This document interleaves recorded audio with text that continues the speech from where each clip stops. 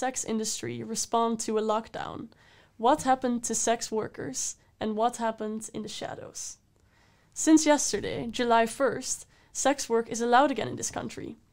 Will it go back to normal, or will it have changed for good? Furthermore, it's easy to forget about pre-pandemic times, but at the beginning of this year, when the world knew nothing about corona yet, there was already much to do about prostitution in Dutch politics.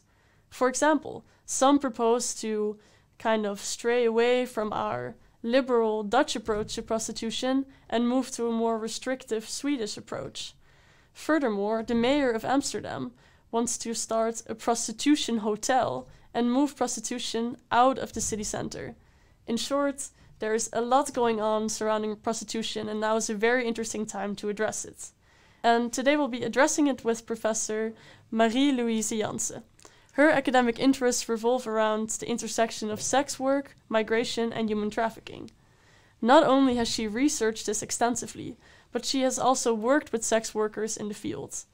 With her Colombian colleague, they started Foundation Esperanza, which is an NGO that aims to combat human trafficking in Latin American women, as well as provides shelter and legal help to victims of human trafficking in the European sex industry. Marie-Louise, thank you very much for joining us. Big pleasure to be here. Yeah, so my first question is that, as I said, sex work is of course almost the ultimate contact profession. How did the sex industry adapt to a lockdown? Yeah, well, so it is indeed an interesting time, these corona times. I think it has shown us different things. In the first place, it has shown us how we still have such enormous problem for accepting and recognizing sex work as a normal profession. It's still not seen as a full profession. And this is demonstrated clearly how we have treated sex workers in all these last months. For example, in March everything was locked down, but then in June slightly everything started to open up again. All the contact professions were allowed to work except sex workers. So a clear exclusion has been made here for sex work. With the same reasoning that sex workers are not allowed to work in a short distance. It's very dangerous for infections. But if we look at other contact professions like masseur or physiotherapy, we see that everything, all have been allowed to work except sex workers. So we see that they are still not recognized as a normal profession and not seen as a full profession and not seen as people who are making rational choices and who are very aware of how to deal with infections and epidemics. Yeah, that's true. If there's one group that knows how to deal with these things, and that's sex workers. They made a protocol how to deal with clients, but still they were not allowed to work. So that's one thing that became very clear, that we still have not accepted sex work as a normal profession. And I think also it made very clear how sexuality and intimacy is for many people such an enormous important role in their lives. And suddenly we have to be social in social distance, and we recognize how important it is to have human contact. If you only look at, for example, Pornhub, a famous porn site, it has enormously increased. It's now in the top 10, for example, of the famous websites, most visited websites after Wikipedia. So, and before Amazon, by the way. So you see, there is a need, a human need here for contact and intimacy. So I think it's worth looking at what is this need about? Has it become such enormous taboo, the commodification of sexuality or intimacy? Yeah, so that's of course super interesting. But do you think that, or do you know, how if the sex industry somehow still continued, maybe online, maybe illegally, or was there just a big stop during the lockdown? Yeah, well, you can imagine it, thousands of sex workers have lost their job one day on the Yeah. other. And we talk many times of people who are in need for gaining money. It's the most important source of income. So if you cannot pay the rent, if you cannot give food to your children, you cannot pay the basic needs, you have to continue. So that means that many sex workers were pushed into very vulnerable situations, or to accept very vulnerable labor conditions to continue working. And the thing is that many sex workers were also not qualified to receive the so-called TOSO arrangement that is there for what we call ZZP'er, people independent without personnel. And many sex workers are in a situation that they are working in what we call an opting-in employment. So that's a gray area between independent worker and an employed employee. So they are neither independent nor employed, so not benefiting any from an either independent worker or employed worker. So many were not qualified to receive the TOSO arrangement, as one of the only few professions in the Netherlands. So more reason that they were very pushed in a very vulnerable situation. So as I said, again, it shows that we have problems with this profession, and it shows that we still see the sex workers as immature, many times victims of human trafficking, who cannot make rational choices, which I think is very problematic. Yeah. So this was, of course, during the lockdown, but since yesterday, the 1st of July, sex work is allowed again in the Netherlands, and Mark Rutte even specified that all positions are allowed again, which I thought was very, very funny. Yeah. But does this mean that sex work will simply go back to normal, the way it was before the pandemic? So many sex workers will start working again, of course. But at the same time, we see many restrictive measures, policy measures that are being introduced, which makes working for many sex workers very difficult, if not impossible. Could and you many give an windows, example? many windows are, for example, closed down. We only have now 300 windows in the red light in Amsterdam, for example. It's very difficult for many sex workers to get a license to work. Also outside the big cities. So it's still, as I said, not treated as a normal work, and many sex workers are not allowed to work, or find difficulties to find working places. And do you think maybe a new problem could be that also on the customer side, people will now be more afraid because of the pandemic to go to the red light district? Yeah, well, I wonder if clients are so afraid because they know that sex workers are professional workers and they know how to deal with the situation. As I said, they made a protocol how to deal with clients, what's allowed, what's not allowed, how to take this 1.5 meter into account. So I think many clients will go quietly again visiting sex workers. Okay. Yeah, so at the beginning of this year, before the corona crisis, there was also already a lot of debate about prostitution. Mm-hmm. And two reasons for this was that politicians were shocked by things that came to light about conditions in certain red light districts, as well as that the National Officer for Human Trafficking warned that there's still a lot of sexual exploitation and trafficking going on, and that's what I want to turn a bit to now. Mm-hmm. So for the audience, the Dutch model of prostitution is very liberal. So prostitution is legal as long as you have a license. And the idea behind more or less legalizing prostitution was that it's then easier to control and regulate prostitution. But then my question is, why do we then still see so much human trafficking and exploitation? Yeah, I think when it comes to sex work, and you look at the public debate and the political debate, what's important is to ask critical questions. Mm-hmm. And one critical question is, who is saying what on what kind of evidence? So when it comes to sex work, then we see that there is a kind of easy acceptance that the sex work policies, as you explained, in the Netherlands has been failed because there is still human trafficking. Now, I think one critical question to ask here is, how can we combat human trafficking? And are sex work policies the best way to combat an international organized crime, which is human trafficking?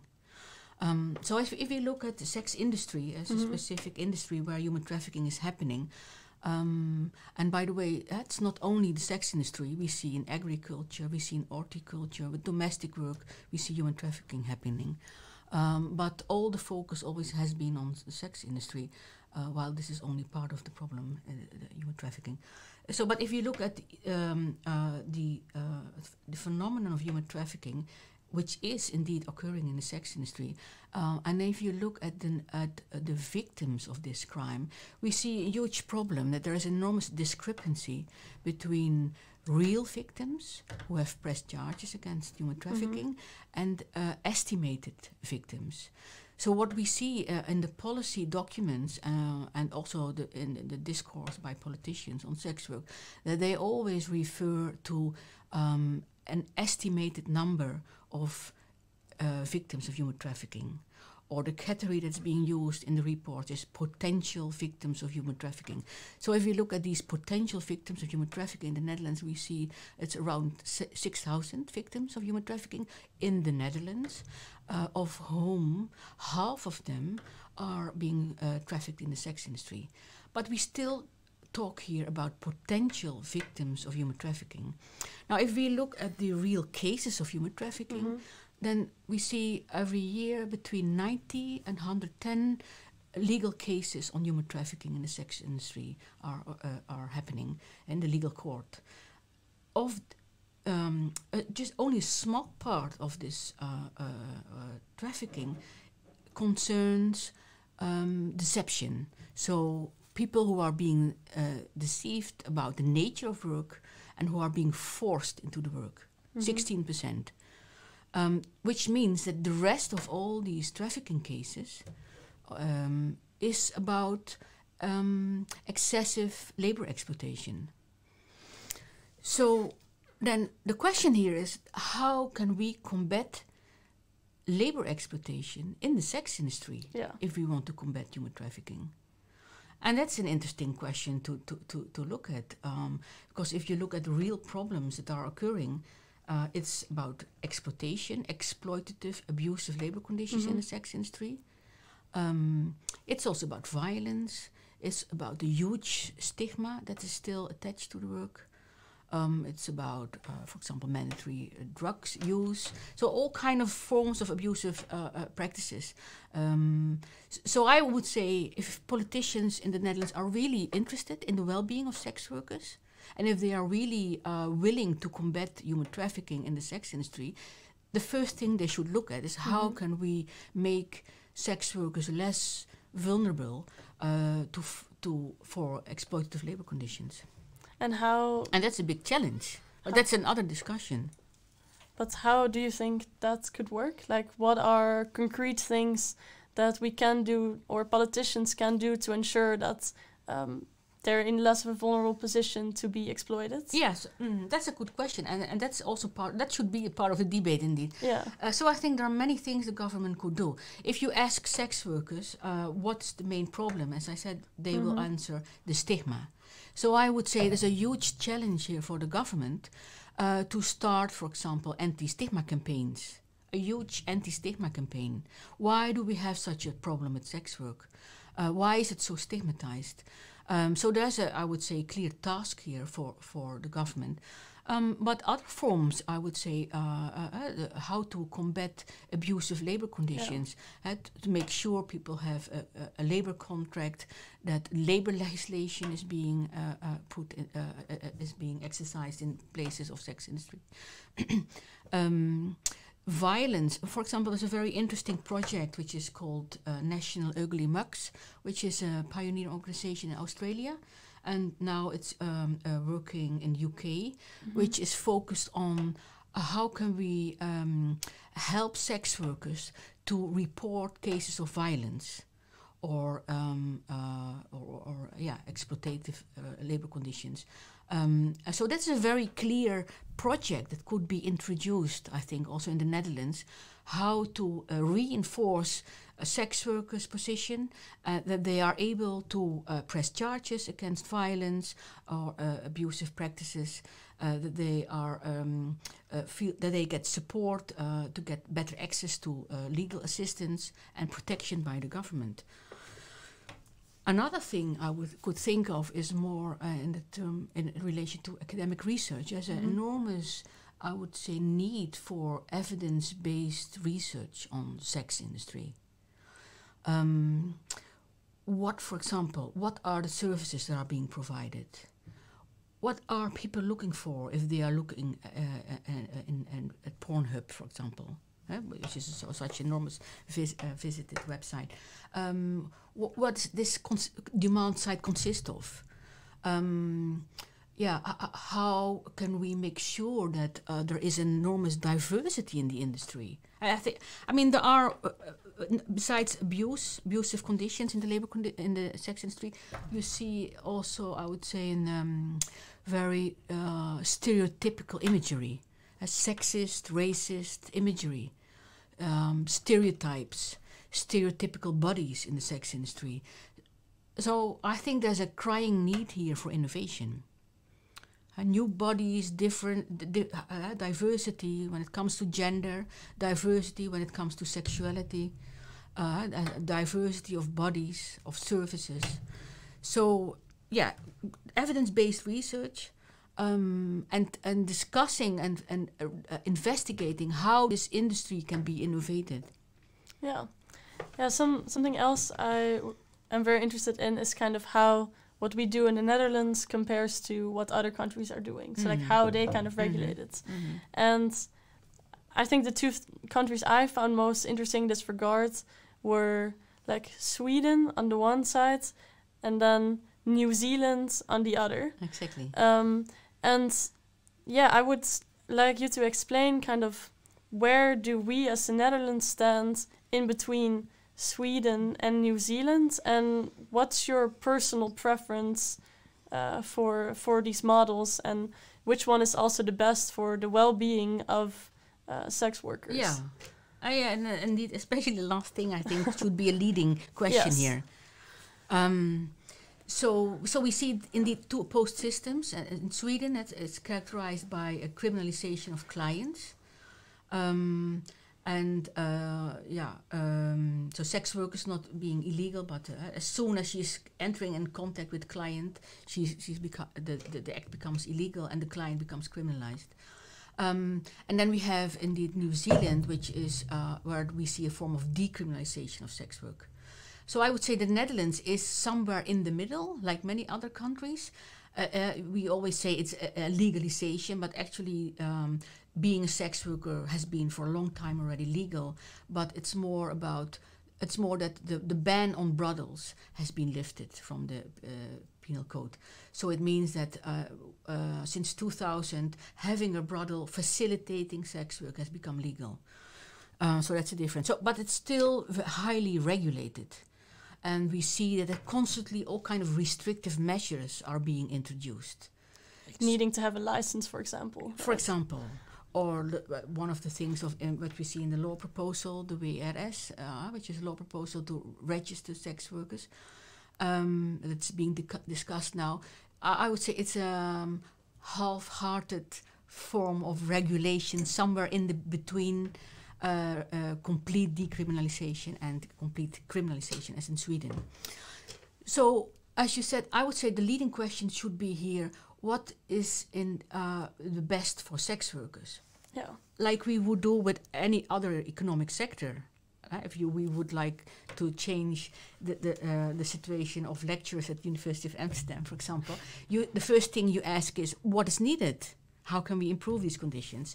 So in Sweden, then we see that in 2000 they start to criminalize clients because the act of selling sexual services to clients was seen as highly problematic by the national government in Sweden. It was seen as a form of violence committed by men against women.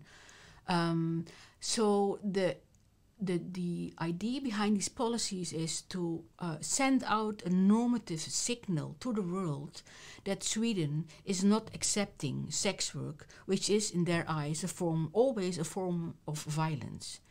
So you could say that's a form of what we might call symbolic politics.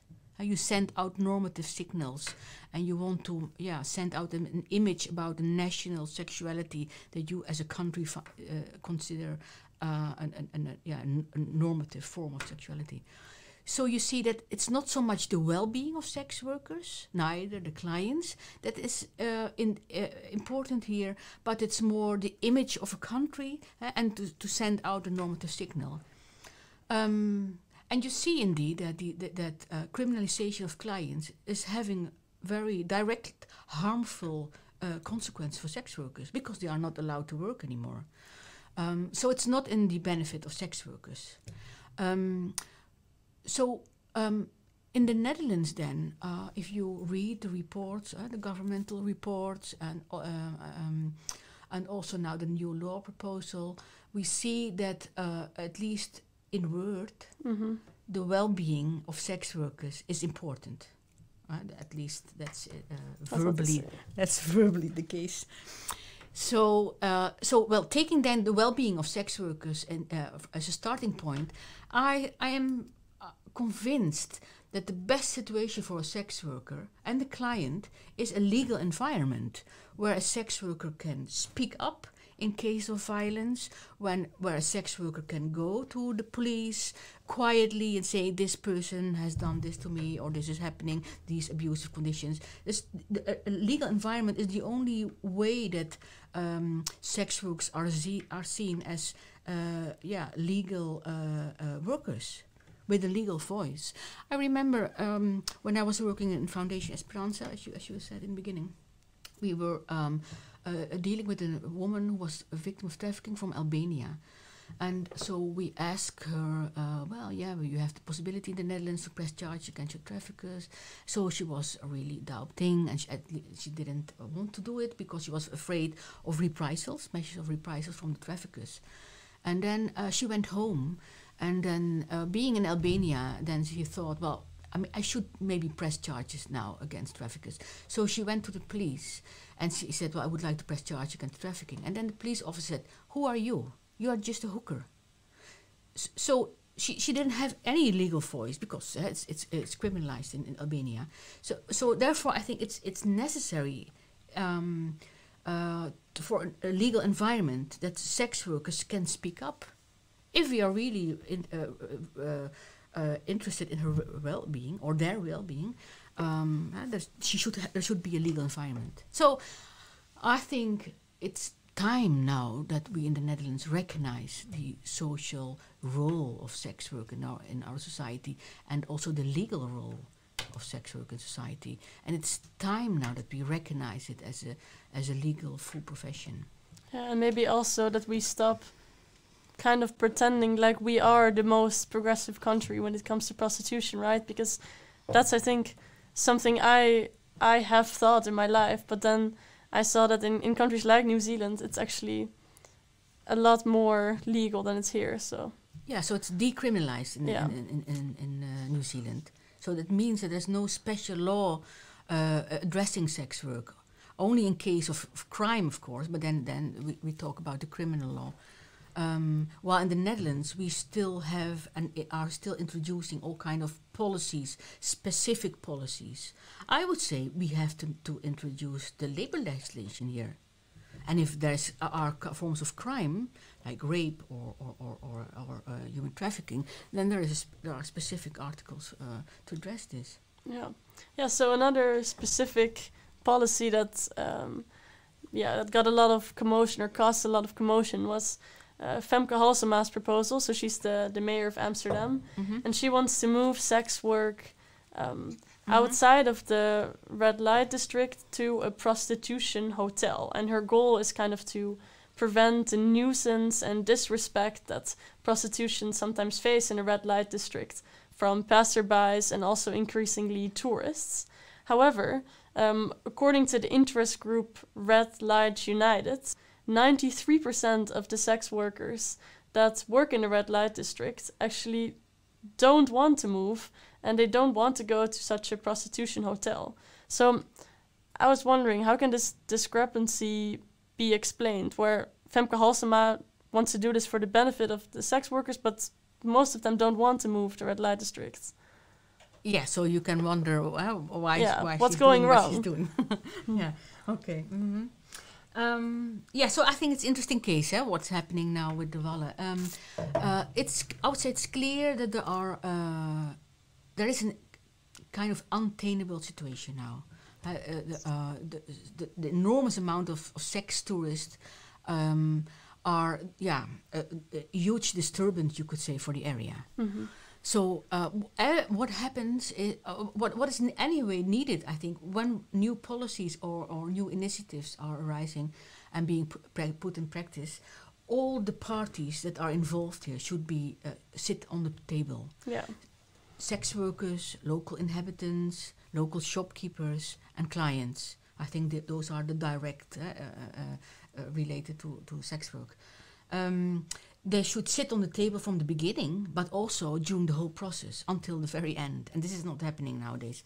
So the sex workers, for example, were being advised in the beginning, but then they were not continuing and at the discussion at the table. So that's one thing. So all the parties should be involved, I think. I must say, I find it very courageous from Femke Halsema that she is willing to open up the whole industry and see, well, at least at de Walle, and see how could we introduce new forms of legal sex work outside this very small old city center. I find it courageous, and I would say it could be also a very interesting opportunity to start innovating the sex industry. But not in this way. Or would you be in favor of such a hotel? I would say it's an interesting initiative to think further, yes. Okay. And because having all these parties sitting on the table, by the way. Mm-hmm. So, of course, in the first place, the sex workers, because they should be very involved in this. Because who better knows what's needed and what are safe working conditions as sex workers. But to have an Eros center, as she calls it, I would say in the first place, it should not be outside the city center. Because then you have these isolated areas, and sex workers should go there, and maybe it's unsafe conditions. So I would say, together with sex workers, she should look for a place that is easily reachable for sex work, safe conditions, and it offers a possibility to create another legal working space where we can have a more innovative sex industry. As I said, diversity of gender, diversity of sexuality, of the services, control, safe conditions. So I would say it's more a new opportunity to create something new. I must say, in January I was in Curaçao, where I'm doing research on the so-called state brothel in Curaçao, which is called Kappenbelegeren in Willemstad, which is now closed down, by the way, by COVID-19. And I visited this brothel, and I thought this is an interesting way of thinking about how to reorganize the sex industry in an Eros center, but introducing diversity of sexual that's what they're services. Doing there. Well, I would say it was an interesting place to start innovating, I would say. Because you see a lot of sex work, you see a lot of clients, you see striptease shows, there's also casino. So there's a kind of, center to sexual center with a variety of sexual services, could be more diverse. because you saw mainly female sex workers, cisgender sex workers doing striptease. So there's a lot to improve. But it's interesting. It was highly controlled. A doctor was visiting the brothel every week. So yeah, I think it's an interesting initiative.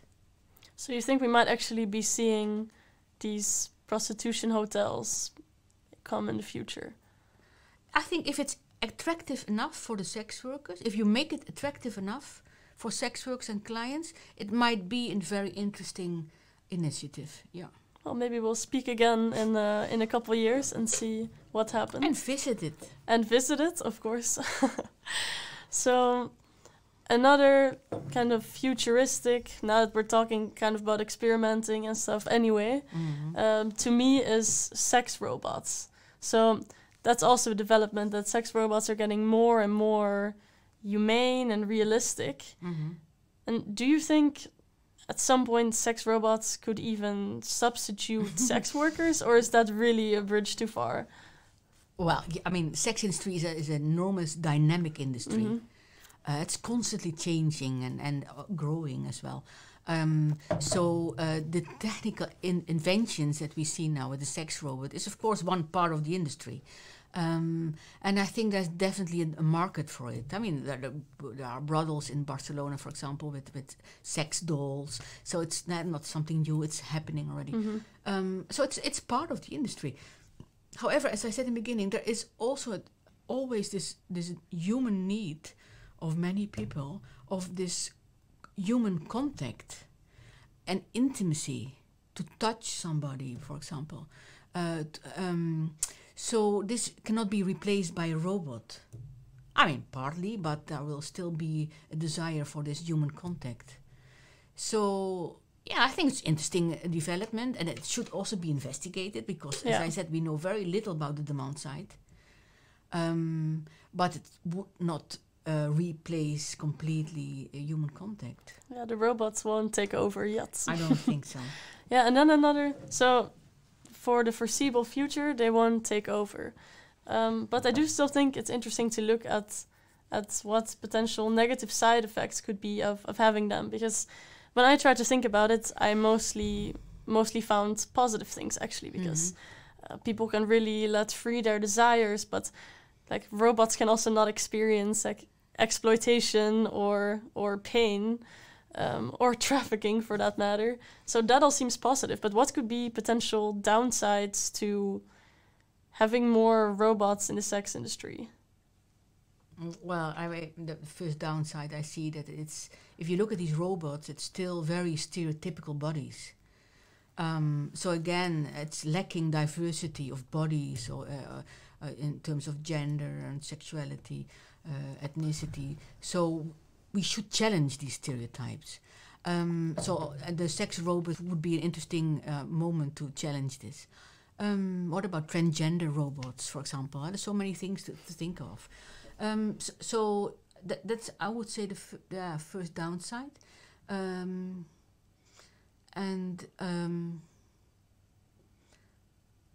Yeah, I'm not afraid that it will replace other contexts. So actually, I don't see so many downsides of it. Do you see any downsides of it? No, that's why I was asking. But it's cheaper, I think. Yeah. Yeah, and you can, of course, I mean, that's something that should be investigated. What are the consequences of this? We don't know. We can presume things that people might become more insensitive towards human contact. We don't know. I mean, this is interesting terrain for research, I would say. Evidence-based research here. Oh, nice. Maybe for my thesis next Exactly. year. Yeah, so 2 more questions, I would say, and then it's time to wrap up. So I was wondering, because you were talking, or you brought it up multiple times, that we should diversify the sex industry, different bodies, not just cisgender women. So what could be a way to practically diversify the sex industry? Would this be like a kind of approaching different groups, or starting to advertise to non-stereotypical prostitutes, or how does this work If you practically? look at images, if you look, for example, at red light, and you look at all the images that you see, the naked bodies, you mainly see white, cisgender bodies. So this is very easy to intervene here and to show diversity in terms of images. The surfaces, of course, can be diversified. What about men behind the window? Or male, more straight male sex workers, for example. Much more gay sex work, like lesbian porn, femme porn. I mean, so many services you can diversify. Many people are not only looking for sexuality, it's also this intimacy. Burlesque shows, for example, that's addressing more eroticism. It's not only sex, but it's eroticism, sensuality. So I mean, there are saunas. You can think of everything. That's why I think an Eros center sounds interesting. Because if it's really an Eros center, then my fantasy can go wild there. Yeah. So finally, we already touched upon it a little bit indirectly, but before the corona crisis, politicians were talking and more voices were talking about maybe having a national law for prostitution. So not just all on the municipal level, but a national law. And if you could give advice to basically the people discussing this, what do you think is something that politics overlooks when discussing about sex workers and the prostitution industry? So first I would say the enormous stigma. It is I can't say it enough. It's so harmful for sex workers. And as I said, if you listen to them, that's their main problem. So the stigma is definitely overlooked. And then we see this enormous conflation between human trafficking and sex work that's always occurring in debates on sex work, like we are doing now also. So this is this conflation then is overlooking all those sex workers who are not victim of human trafficking. And who also might experience maybe violence or a lack of protection from the government or difficulties to get access to legal support, who have difficulties to press charges against certain clients, violent clients. So we are overlooking then all these sex workers who are not a victim of human trafficking because of this conflation. And another thing, indeed, is that because of this license system that's being discussed now, we see that some municipalities are allowing sex work in their municipality or city or village, and others are not. So every city has its autonomy. So then you see that, for example, in Eindhoven, it might be very difficult to get a license for example, receiving clients at home, while in Amsterdam there are more possibilities. So in that sense, I think it's a national policies might be indeed more effective. And then if you think of problems that sex workers are encountering in the industry, besides the stigma, for example, you see, so sex work in the Netherlands is to a great extent migrant work. So with migrant workers, we see enormous high mobility, that they are traveling constantly. I think what's important, how I would envision the improvement of position of migrant workers is that if they arrive in the Netherlands, that there is a kind of agency, or it could also be a part of the trade union, Proud for sex workers, that they can get complete clear information about their rights in the Netherlands, labor contracts, what human trafficking means if they encounter human trafficking. So where they can get all kind of information in relation to their migrant condition, but also in relation to sex work. So information legal information, support, and therefore we need a very strong trade union. And that's exactly the problem now. We have now a very weak trade union because of lack of financial support from the government. So if you are really concerned about well-being of sex workers, I would say the first thing that is needed is a very strong trade union that's like a tiger behind sex workers. Then you really show that you are really interested in well-being of sex workers. Then what is happening now in this law proposal, that it's a kind of half-hearted policies, mostly addressing human trafficking and Not a tiger. And not a tiger, exactly. Okay, well, thank you very much for being here today. I definitely learned a lot, and I hope you all did too. And yeah, stay tuned for some more podcasts during the summer, but of course we'll actually resume again at the start of the new academic year, because we also have to take a bit of a break. So yeah, tune in later. Bye.